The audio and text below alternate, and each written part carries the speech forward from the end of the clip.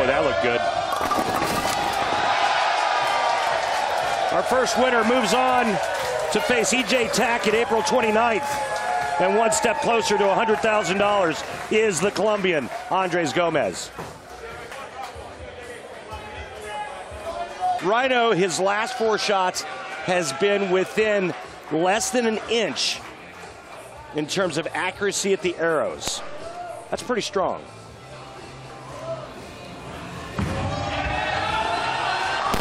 Seven in a row. Come on, Rhino.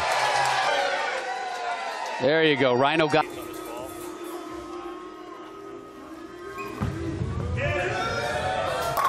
That'll do it.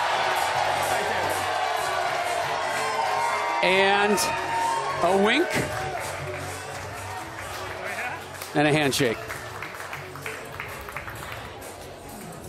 So Troop moves on. Guess who he has late April? Number 1 seed, Jason Belmonte. Wipe the drool off your face, bowling fans. That is a big one. And another strike.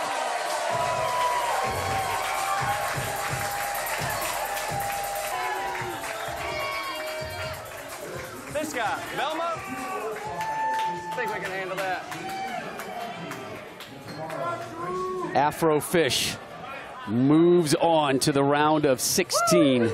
As we watch Chris Prather finish the 10th frame here, guess who just sent me a text? Who's watching the telecast right now? Tom Doherty? No. Terrell Owens. T.O. Hi, T.O. Thanks for tuning in, man.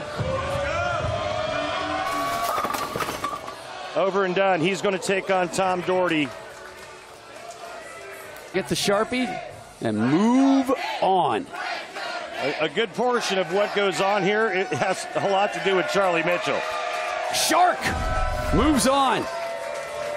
So the top half of the round of 16 bracket is filled out.